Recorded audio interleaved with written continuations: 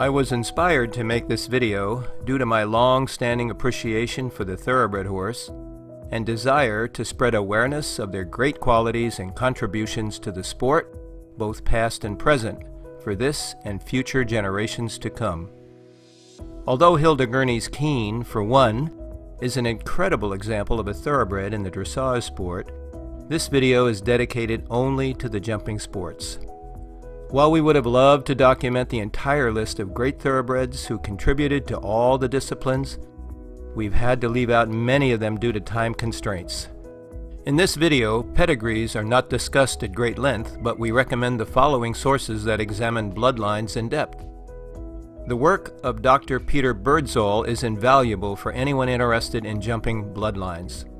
This includes his 3-volume Bloodlines of Hunters and Jumpers in North America.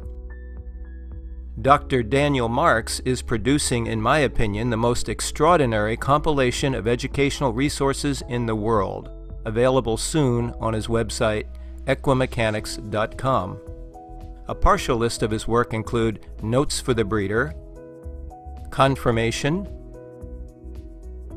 Jumping Mechanics, Historic Jumping Review, and Veterinary Advice. A quote from Denny Emerson, eventing gold medalist. While some of the top Olympic athletes may not be full thoroughbreds, it is almost always a fact that they have thoroughbred ancestors. So, the thoroughbred, either full or in part, is the fountainhead from which most athletic horses descend, and that is not likely to change in the foreseeable future.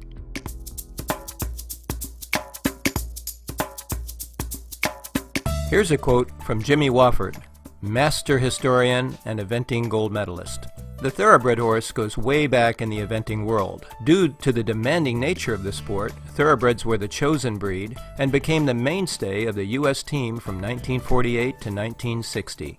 From the 1960s on, there were both thoroughbreds and thoroughbred crosses, such as the famous Grasshopper, a thoroughbred Irish cross, and the exceptional Bull Minstrel, the son of a thoroughbred stallion and half-bred mare.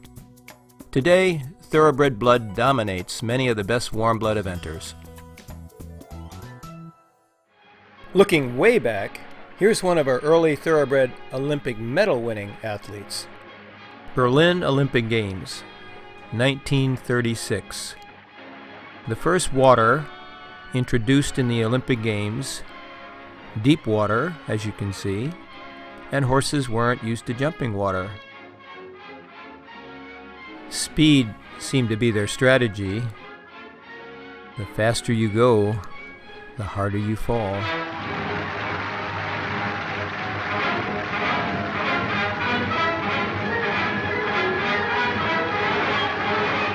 Captain Thompson, USA.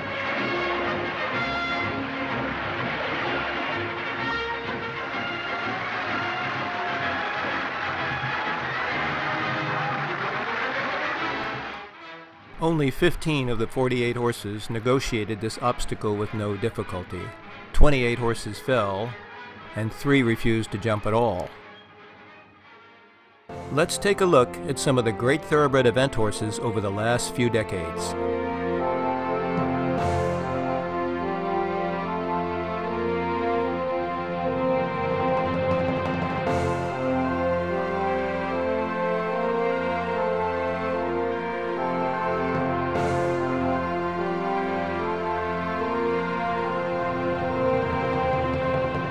Ad Coffin of the United States. Watch.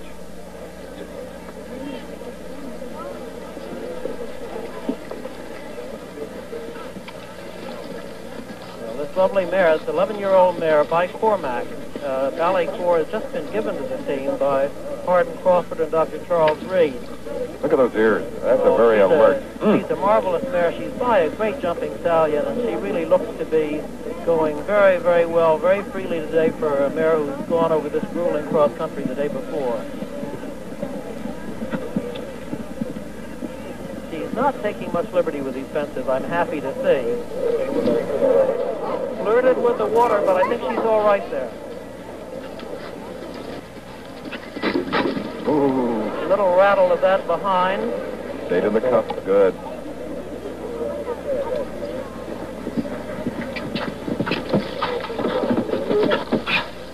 very, very handy. One more fence to go.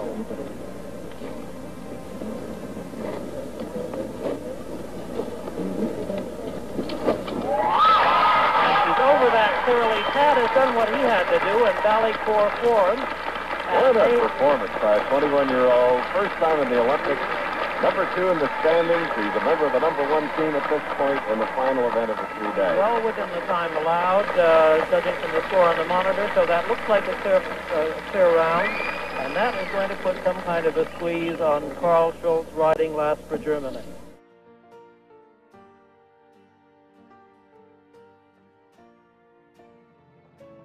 He's bred to gallop, and that's more natural to him than anything else. Going nicely, isn't it? Big strong with it. Yeah. It looks like he keeps going all day.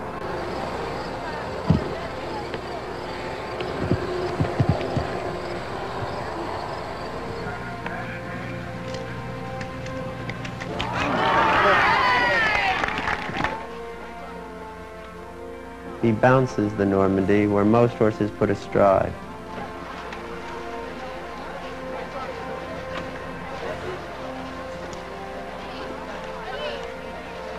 Somehow I knew I was going out on course to really have a good ride, to really have a good time, and I think the horse really liked it.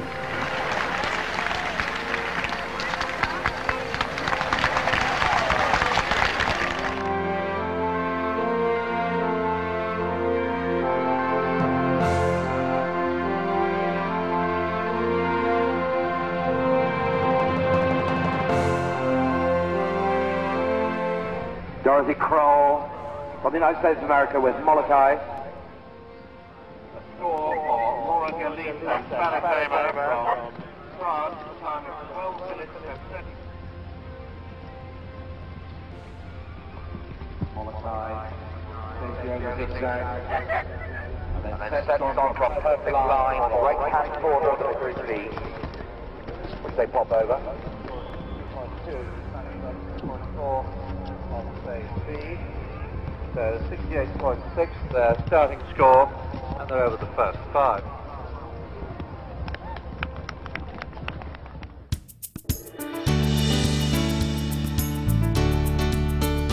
Here's a quote from Ronnie Beard, renowned trainer, coach, and judge. The dwindling number of thoroughbreds in the sport today is not due to the failing of the thoroughbred, but in part our lack of producing horsemen with the ability and desire to discover and produce them.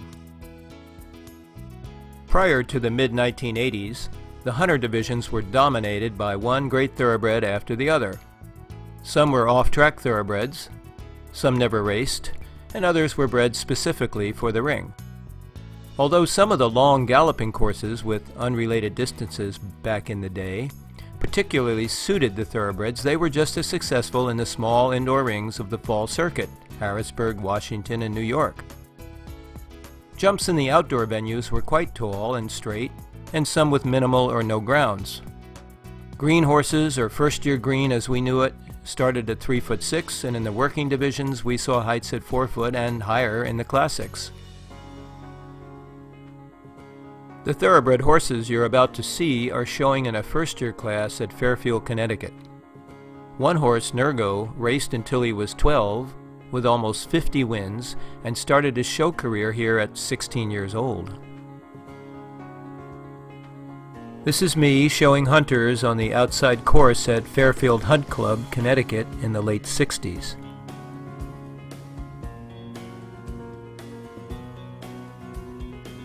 Big, beautiful galloping course, without related distances, and with quite different fence construction than we see today.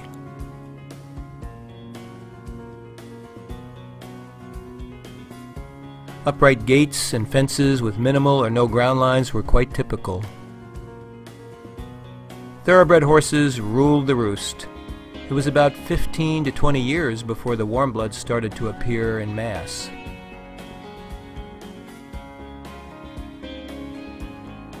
This is a first-year green class at 3'6". This is basically the height we started our young hunters at.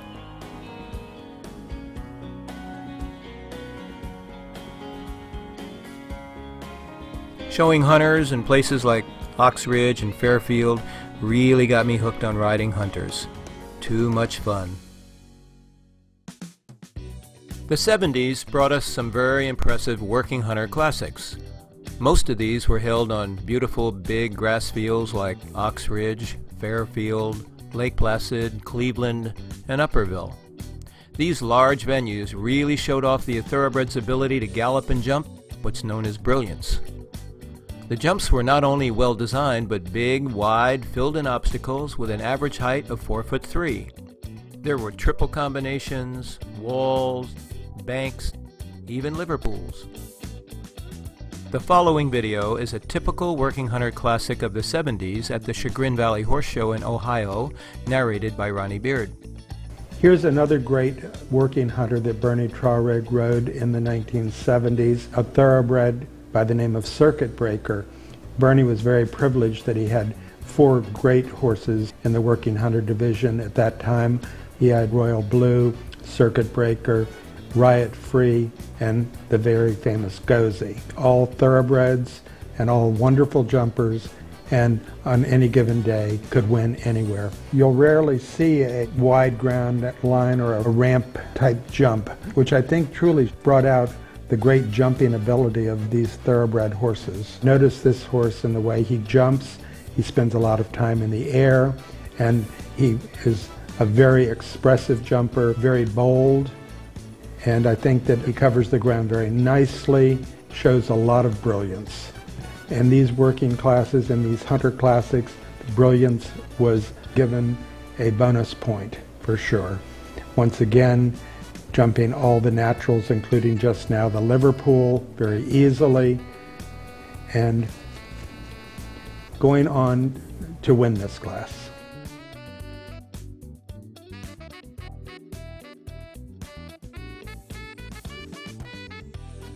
During the 1970s, it was very traditional that the working hunters would jump a very solid 4 foot. For the hunter classics, such as this one in Chagrin, the jumps were generally 4'3" to 4'6", with very wide spreads. I find that the jumps were quite a bit larger then than they are now. I have been told by quite a few experts, including George Morris, that he would have been very happy to have taken one of these hunters and gone right to Europe and shown it in a jumper class.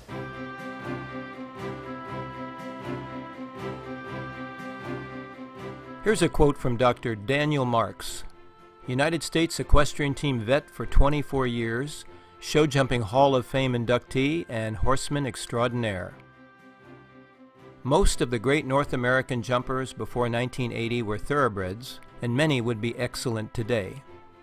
In the 90s, many horsemen, myself included, thought that in general thoroughbreds were the best show jumpers.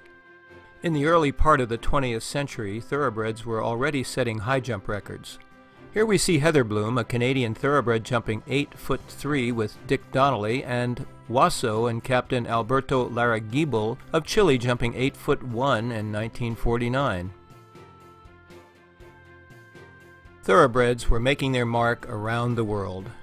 In Italy, Raimondo Denzeo won the individual gold in Rome 1960 on the thoroughbred Posillipo. Jimmy Day on the Great Canadian Club was a member of Canada's gold medal team in Mexico City 1968. In America, 1955, our new Hungarian chef de keep of the United States Equestrian Team, Bert Denemethy, wasted no time figuring out the qualities he wanted in his team horses for his extraordinary group of riders. The thoroughbred was his favorite, and the number of phenomenal athletes he acquired was amazing. Bert wanted horses that were brave, powerful, careful, and adjustable with a stable brain, blood, and stamina, and that is exactly what he got. Along with these wonderful attributes, he developed in his riders the American style, a forward seat that particularly suited the thoroughbred. Bert's success and results as coach of the USET is unparalleled. The following films reflect not only the wonderful qualities of the horses he chose and trained, but the style he stamped in his riders. This was the 1959 Pan Am Games. This was myself on Night Owl, and you'll see we rode with quite a short rein, our upper bodies well forward, which put our weight in our heels. A very classic Caprilli style of riding. Now we go to Bill Steinkraus on Riviera Wonder, who was the poster boy horse of the Bon Nuit line. Later, Jim Twist represented the Bon Nuit line, the great French line, gray stallion of Liz Whitney Tippett's years ago of Llangollen Farm. You'll see what a beautiful thoroughbred horse this is. He had a particularly cute face. Big lop ears, beautiful eyes, dishy face, very much a blood horse. And then you get to the good part, which is how he jumps the jumps. An incredible jumping mechanism, much like a more current Jim Twist, who was his relative.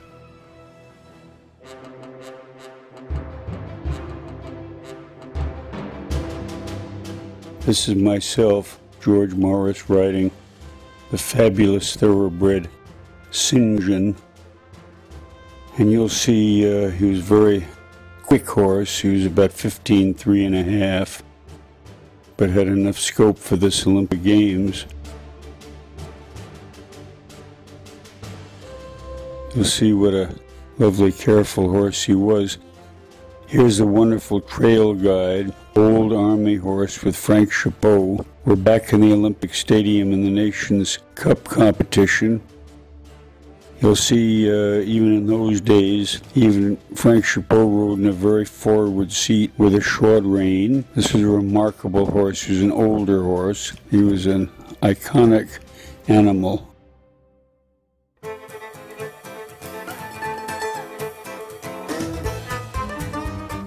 There I am on St. John, the lovely American thoroughbred that Harry Dallaire loaned me. He'd be a very valuable horse today, very careful, very, very rideable, very fast. Here I am on Night Owl. This was the horse that I won the Grand Prix of Aachen in 1960. Also a thoroughbred horse by Bon Nuit. We had lots of grays. There's Riviera Wonder with Bill Steinkraus. That birch wall, that wood wall didn't look big, but it was about 1.80 meters. There's Billy on the Canadian thoroughbred Czar Esprit. You can see how hot these horses were. Even Czar Esprit was a thoroughbred horse and pretty ready, pretty up. And he can hand canter these jumps. Czar Esprit could walk 7'6". He was a puissant specialist. And there's the American flag. We had lots of victories in those days. This is the closing ceremony at Aachen, and it's exactly the same day. Look at the people. You know, several years ago, Ludger Beerbaum said, look at the public here in Aachen. Look at that. I said, in those days, we had more public because there wasn't television.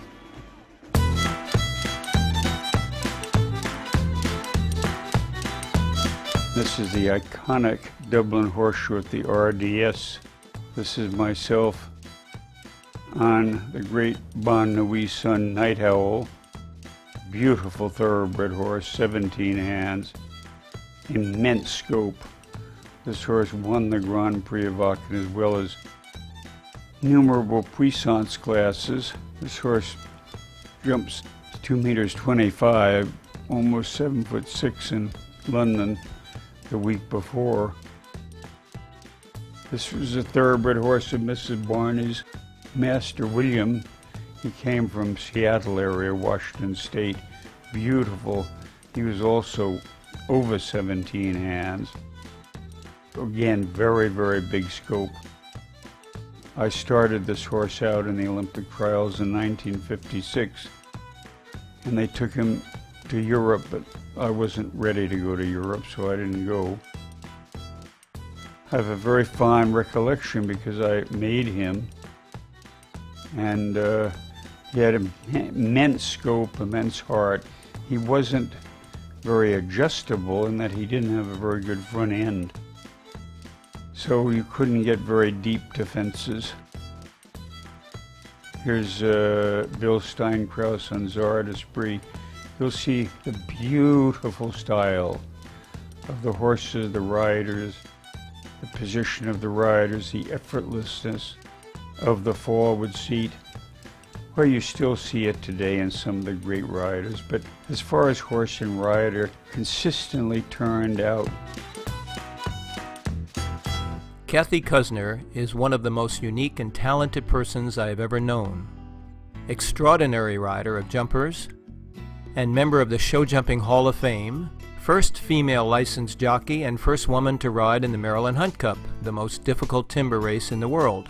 Kathy met Benny O'Mara when he was about to explode into the show world.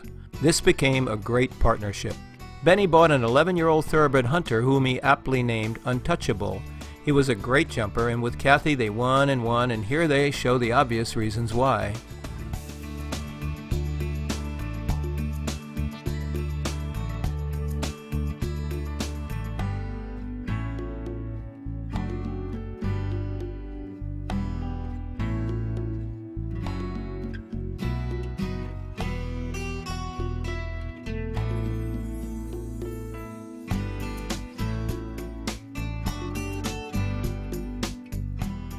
Aberrally is one of the most beautiful jumpers I have ever seen. Kathy acquired him with the reputation of being a stopper, but with her training, this issue was resolved and he never stopped again.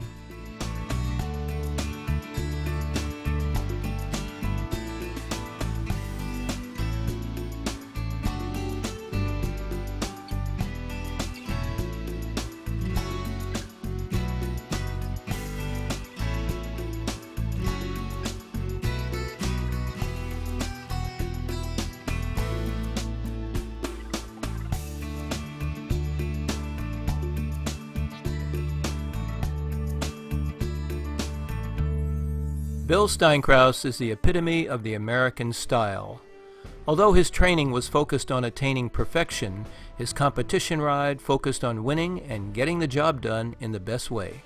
And nothing more exemplifies this than his ride winning the individual gold in the 1968 Olympics in Mexico City over the biggest track ever built in Olympic Games. This round basically was a survival test.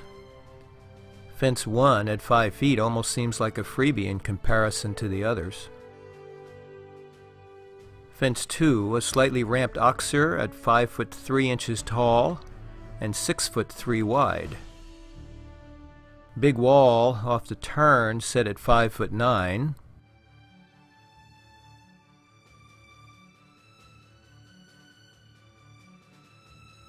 A large triple bar, 5 foot 6 high and 7 foot 3 inches wide.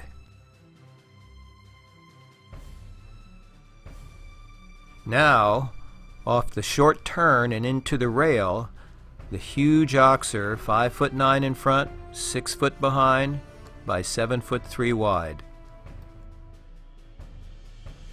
And finally, a double of a 5 foot 3 wall, 2 strides to an offset oxer, 5 foot 5 in the front, and 5 foot 3 behind by 6 foot 3 wide.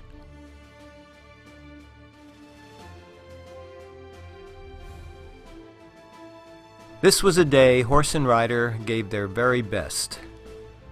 What a statement of heart and courage from this little horse and the confidence a great rider can instill in their partner.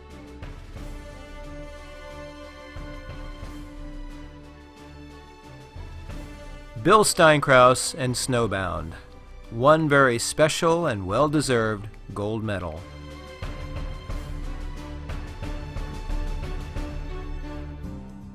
Joe Fargis is one of the most classical examples of a forward seat rider I know, which really suited this little sensitive mare. My guess is if Caprilli were alive, he would say of Joe, "Yes, that is exactly right." This is phenomenal. Look at that little mare. She's not only short in stature, she's a very delicate little animal. Look at those legs and head and neck, and she's very curious about her surroundings. She looks like she's eager to go. And the question is not anymore, is such a class a big enough horse or a good enough horse to compete in the Olympics? The question now about this horse is all-time caliber. How good is she? And the fact that she's a mare has got to make her worth an absolute fortune, since most of these competitors at this level are geldings and obviously can't reproduce. She's got to be worth an incredible amount of money. At this particular stage now, by the record, she is going to be the most successful horse in United States show jumping history. That covers an awful lot of great horses and great riders. Yeah, she was part of a gold medal winning effort in the team, and she will win a gold or a silver here in the individual. A good rub there, but she's very fast over that. Now Conrad looking on with Frank Chapeau and George Morris. And this little mare, at one point, after her unsuccessful racing career, they thought of making her a steeplechaser, but she was a little too difficult to handle for that, so she's in the show ring. Well, she certainly doesn't seem nervous at this. Well, she does love this. That's for sure. Now, she's going to rub a lot of jumps, but she will not tear too many of them down. She's a little bit comfortable with feeling where she is. Hind rub there, and a pretty good hind rub. She's allowed to knock one down, and she can still win. Yes, she can. But I don't think he wants her to do that. Now turning now to the final two jumps. If he can jump one of these clean, he's the gold medalist.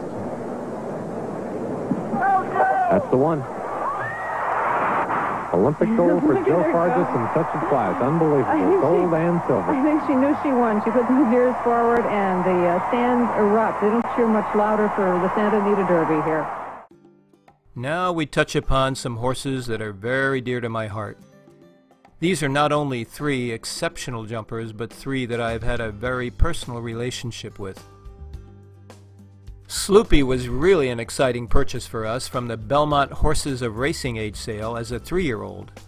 In his first day free jumping, we knew we had something very special, as he was unencumbered by gravity. A horse with buckets of scope. A few months later, Rodney Jenkins took over the reins, and in the late spring, after only his 5th horse show, he won the Oak Brook Grand Prix as a 4-year-old. Purchased by the Butlers and ridden by Neil Shapiro, he went on to win the Grand Prix of Aachen and won the individual bronze medal in the 1972 Munich Olympic Games. Jet Run was another horse of unusual scope, whose amazing athletic ability was revealed at a very young age.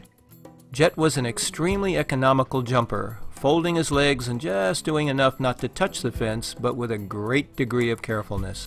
Jet Run, owned by Winter Place Farm and managed by Ronnie Beard, is shown here by me, Bernie Traurig, at the Gold Cup in Pennsylvania in 1974 as a 6-year-old. Riding him was one of the most thrilling highlights of my equestrian career. During the 3 months I rode him, he won the big jump at Harrisburg in an electrifying jump-off with idle dice, was second in the President's Cup in Washington, and won the Grand Prix of New York. That ended my short career with him, as every international rider on the fall circuit wanted him. Fernando Senderos drew the lucky straw and went on to win the gold medal the following year in the Pan Am Games. When Fernando retired, he sold the horse to Fitz Eugene Dixon, and Michael Matz got the ride. In addition to a slew of Grand Prix wins with Michael, he won the individual and team gold at the Pan Am Games in 1979 and the World Cup Finals in 1981 in Birmingham, England. Jet Run was inducted into the Show Jumping Hall of Fame in 1996. In those days, it wasn't unusual to encounter wide oxer-oxer one-stride combinations with long distances in between, for example 26 or 27 feet. In this class, there were 2 oxer-oxer one-stride combinations, one being part of a triple.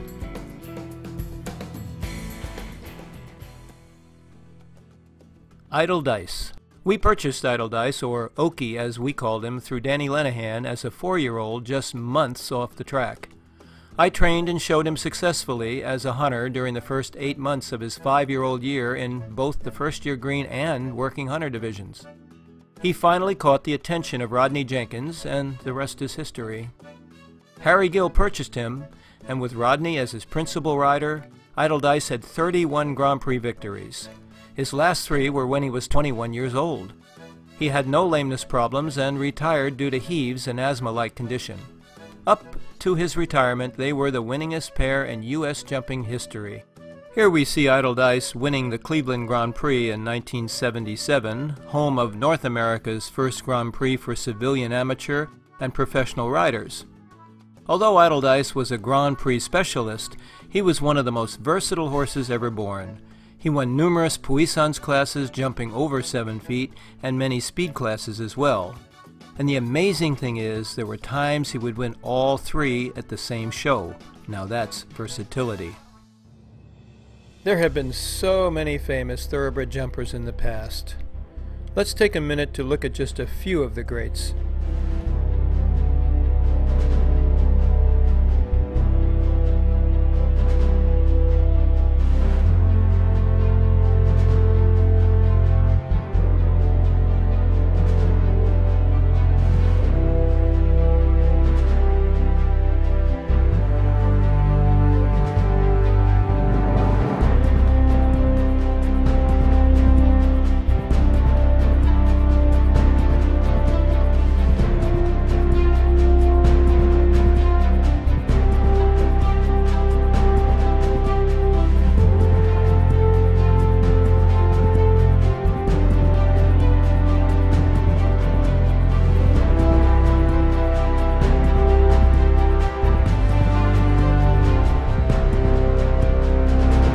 Now we take a look at one of the greatest thoroughbred jumping lines. Bonwy, a thoroughbred who arguably was the best U.S. jumping sire.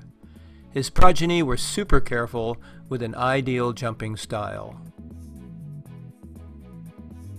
Jem Twist, the outstanding jumper of his generation and many think the best of all time. He and Riviera Wonder were the best of this bloodline. They are the epitome of the French Grey bloodline who descend from Los Sancy.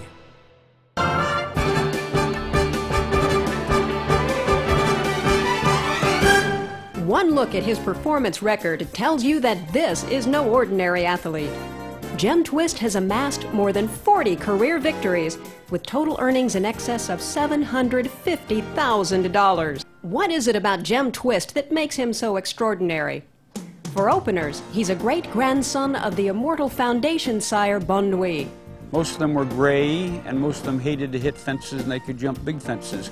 So he's very interesting from the point of view of his background, and he's a throwback to this Bonwy. Good Twist, the sire of Jem, was a small but unbelievably talented show jumper. Jem Twist is truly the horse of the century, not only in the United States of America, but you could consider him worldwide. There are so many accolades you could say about the horse. I've always felt that the test of a truly great horse is one that has not been great with one rider, but that's been great with many riders. He's proven that no matter what the rider or the type of ride, he's just a great horse. I wish everyone could just feel how he feels just once, because it's very light, bouncy. It's really, really a neat feeling. It's not like anything else. Jem Twist has exhibited all of the greatest qualities that a horse person, a jumper, requires. Courage, heart, stamina, athleticism, power, and maybe equally as important, a striking personality. Michael Golden, the only owner Jem has ever known, counts the honor of being named best in the world among the greatest his horse has won. Jem's performance during the World Championship was thrilling, putting he and Greg in the #1 position. By pure coincidence, I sat next to the Bradleys, who were the owners of Milton, and as Jem was announced as the best horse in the world, she gave me a hug, he shook my hand, we were all excited. We had seen an extraordinary performance by a wonderful gray horse. I couldn't help but not only be excited for myself and the United States, but I was particularly happy for Frank Chapeau, trainer, coach, manager of what's turned out to be one of the most wonderful horses that the United States and the world has ever seen. I don't think we'll ever have the pleasure of seeing a horse of his greatness again. But hold on, there's more. George made this statement when the notion of cloning was only a futuristic concept. Currently, there are 2 stallion clones of Gem Twist who will hopefully continue this great thoroughbred line. Gemini, owned by the Chapeaus, and Merca's Gem in England with Peter Charles and owner Olga White, founder of Team Merca.